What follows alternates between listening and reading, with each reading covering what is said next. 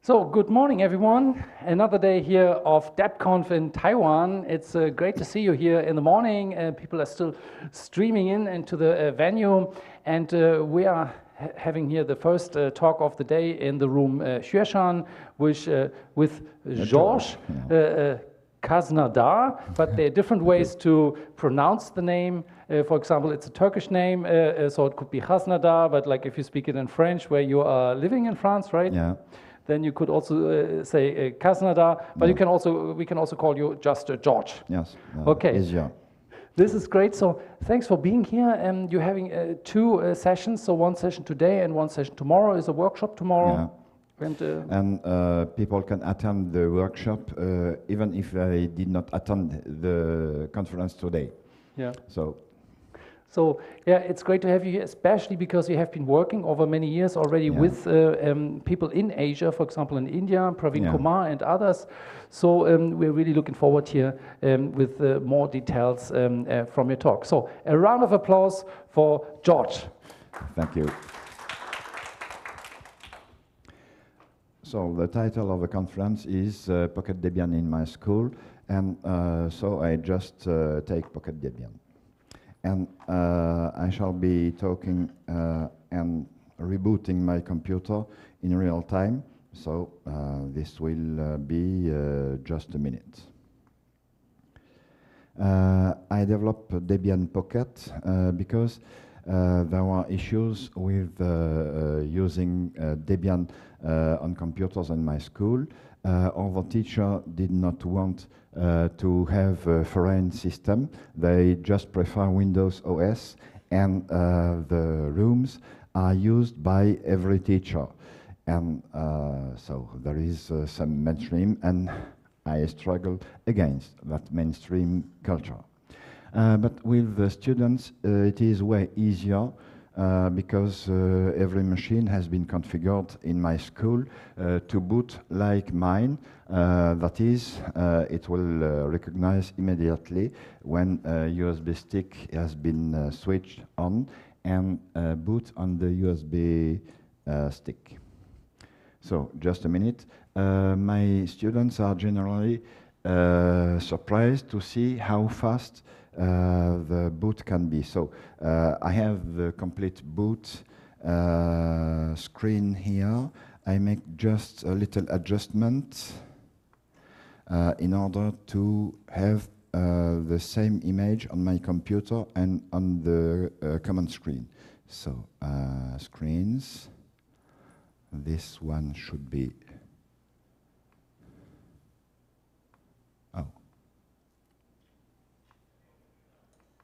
okay. Here is it. And I start my talk again. So this one.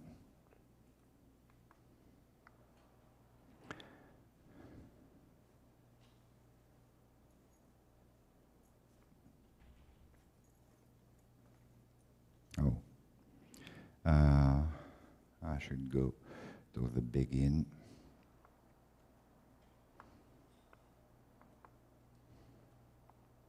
So here is it. I am teacher in Dunkirk, which is the northest part of France, and in Lycée Jean Bart. I belong to a few organizations and associations, AFUL, April, which are free software organization in France, Offset, which used to be an international free software association, and I am Debian developer for a few years. Teacher side, when you use computers in French schools,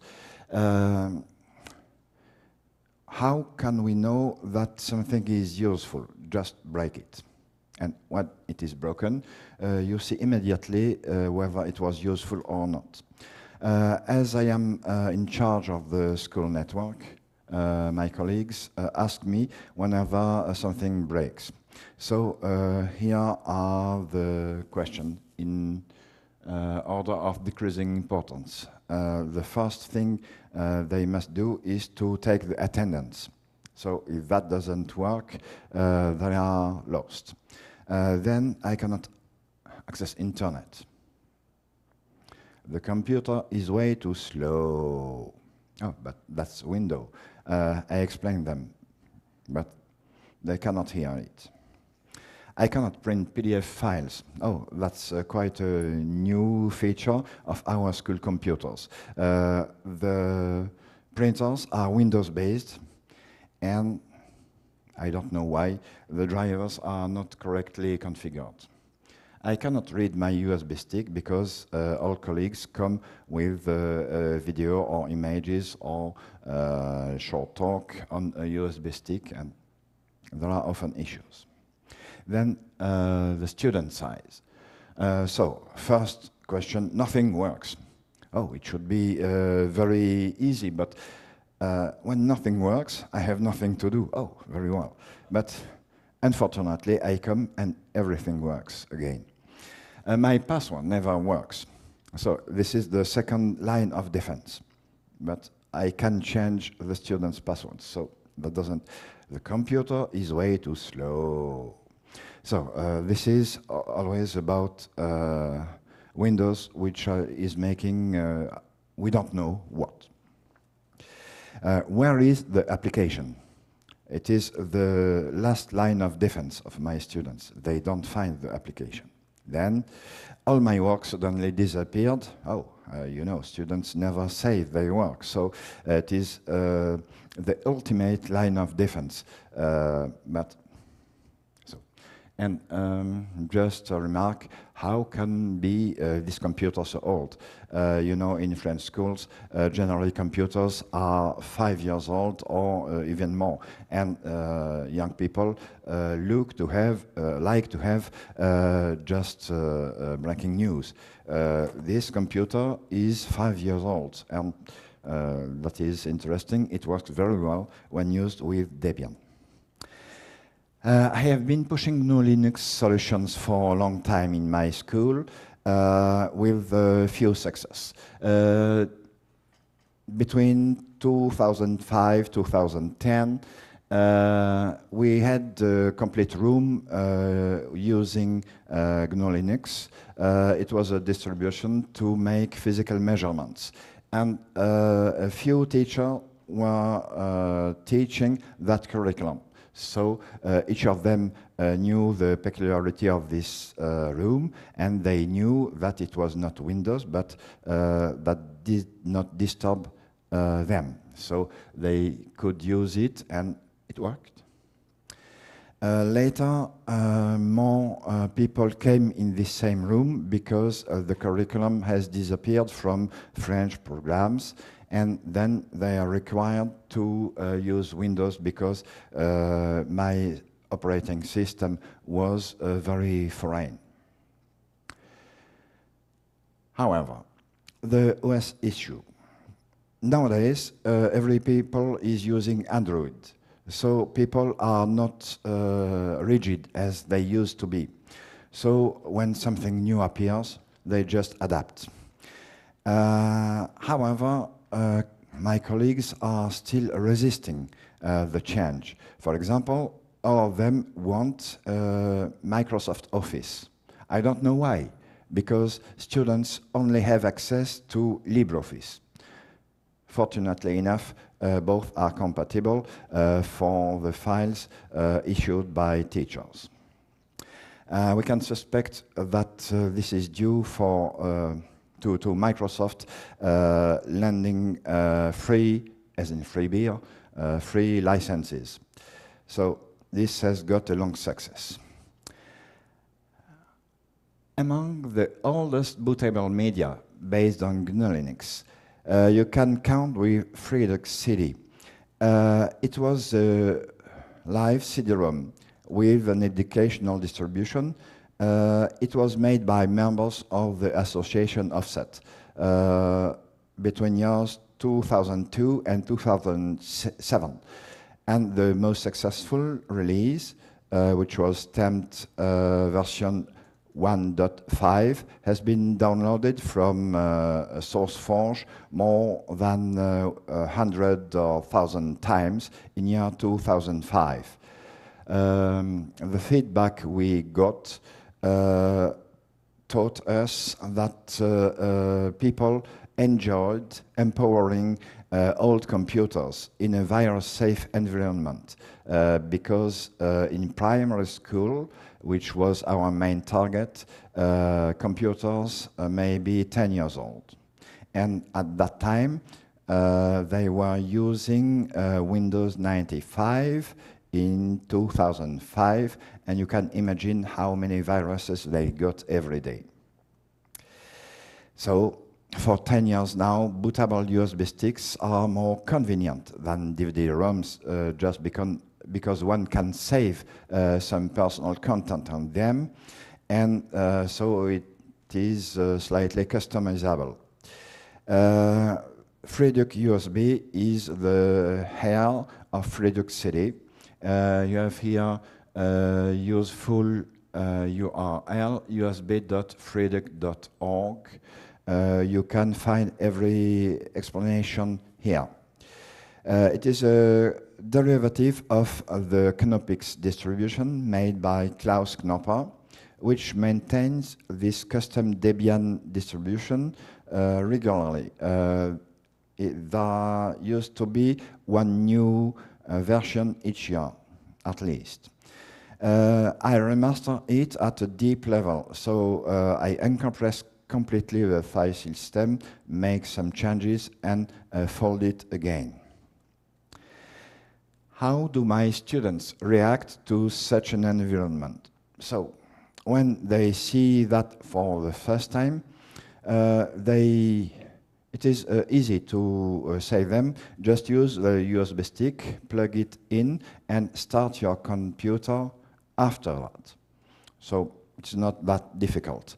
And as far as I could see, the time of adaptation of my students is roughly 20 seconds. 10 years ago, they said me, oh, the Windows is a bit strange. Nowadays, they are very proud to recognize GNU Linux, but because they know something about GNU Linux. So times are changing. As they generally succeed to do the work I assign them, they are proud. And I say them that they are officially becoming hacker and hackers. And girls appreciate to hear the name hackers, which is the feminine form of hacker in French language. I don't have enough time to develop the few applications we have here. I shall show you in the last minutes or during the question session. So there are some specific scientific applications here. Pi-acido-basic, it is about chemistry. Jonglage, it is about mechanics of the point. For example, you can take a film of somebody playing with balls, for example, football ball, and make a simulation using the rules of physics and see how it works. Pi-Mickey video, so this is about measurement on video files, but there are many of them. Let us talk about scientific experimentation. During the workshop, I shall mostly talk about the XPICE box, which our chairmaster knows, because we are working with that. So this box features something like an oscilloscope with 4 channels and much, much more. But back to experiments. You know that currently people make confusion between science and faith. Both are different things. If we go back in European history, maybe you know the history of Galilei, who was sued because he pretended the Earth was turning. At the same time, the Holy Office, that is the Christian topmost authority, used books which are not really free licensed. It is Bible. You cannot change the Bible if you are not in this topmost office. So Galileo was sued, and on the contrary, he was proposing free science because people were invited to recompile his knowledge. Of course, you needed some drivers, some hardware. You needed to have something to observe the sky. So we did not see PyMeca video, and I wanted to make the focus on XPIs. So it is a small embedded system. When I say it is small, it is real small, this size. And rather tough. When my students drop it, it still works, okay? That makes a big difference with oscilloscopes. Just try to throw an oscilloscope and you will see whether it works longer. So this one is released under free licenses, both for the software and for the hardware. Currently, there is one free license for hardware, which is released by CERN. The OHL license is a good license for free software. Students who have to learn coding and programming recognize that GNU Linux is a good distribution because it was made by hackers and targeted to hackers at the beginning. So you can find acute tools. That is, for example, if you want to make something in a cook, you can use a knife. A knife is something sharp. You can do very precise things with a knife. When you are using Windows tools, it is like making it with a spoon. Very difficult to make sharp things with a spoon. And you have loads of libraries, just one apt install away. When my students are using Windows, they generally use Notepad++. The USB stick comes with a GNI pre-configured, and they have quite the same environment, and most of the teachings begin with JavaScript and Python, more precisely Python version 3.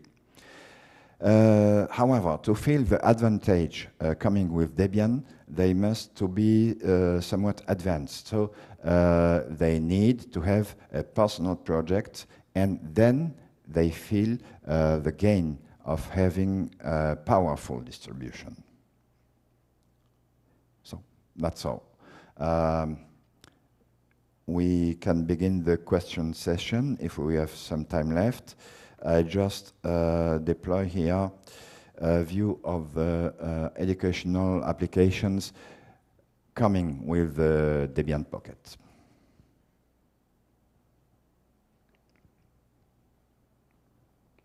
So, are there any questions? Yeah, there's a microphone in front of you.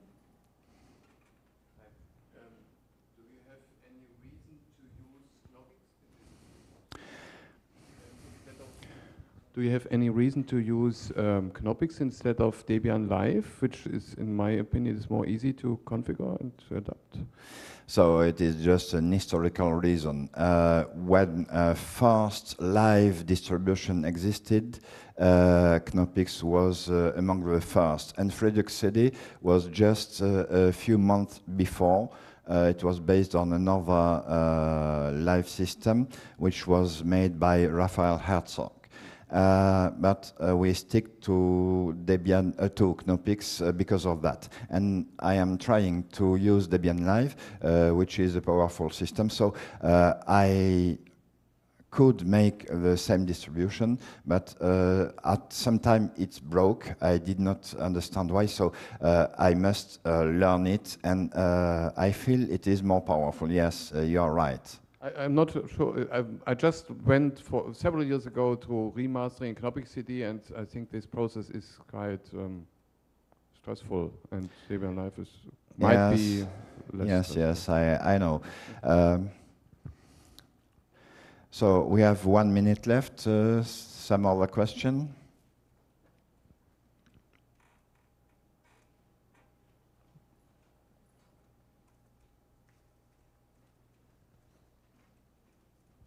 Hi. Hi. Thank you for your talk. Have you already looked at Debian Edu? So we should begin to work together. The reason why I did not collaborate with Debian Edu is because I am not root in my school, so I cannot deploy a system like Debian Edu. We already have a system based on Debian, but with some proprietary additions, and that cannot be changed. So I focused on developing an environment with educational application, which Debian Edu is not currently. There are a few links to educational application for end users, but the main focus of Debian Edu, as I thought, maybe it is different now, is rather for sysadmin working in schools. Okay. Yes, you're right about the main purpose. I managed to deploy it actually just in one room, in one classroom, and it helped me to deploy LFTP. No, I don't remember. Booting via network. Yes. Just with thin client via network. Yes, so that was the way we booted in the room, which I must give back to Windows in the past. So, unfortunately, this is ancient history for me. But maybe that can change because times are changing. Students are are increasingly aware of GNU Linux, and maybe young teachers know how it works. So as older teachers are finishing their career, maybe some change will happen soon. And we shall work together. I think it is the way to go. Thank you. Okay. Okay, thank you very much, and a round of applause for George. Thank you for this talk. Thanks.